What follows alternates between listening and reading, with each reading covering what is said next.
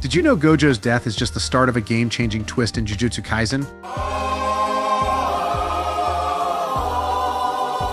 When Gojo falls in his intense fight with Sukuna, the story takes an unexpected turn. Yuta steps in, but instead of a heroic savior, he uses Kenjaku's forbidden technique to take control of Gojo's body and inherits his immense power. The twist? He only has 5 minutes to finish Sukuna. But this power comes at a price: Yuta's humanity. As he taps into Gojo's strength, he begins to mirror Sukuna's monstrous descent. It's a brutal reflection that even the strongest can be swallowed by darkness.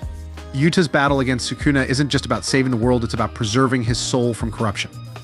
Gojo's death also carries deeper significance. As the strongest sorcerer, Gojo has long been the symbol of strength and hope, but that constant pressure and burden ultimately led to his tragic downfall.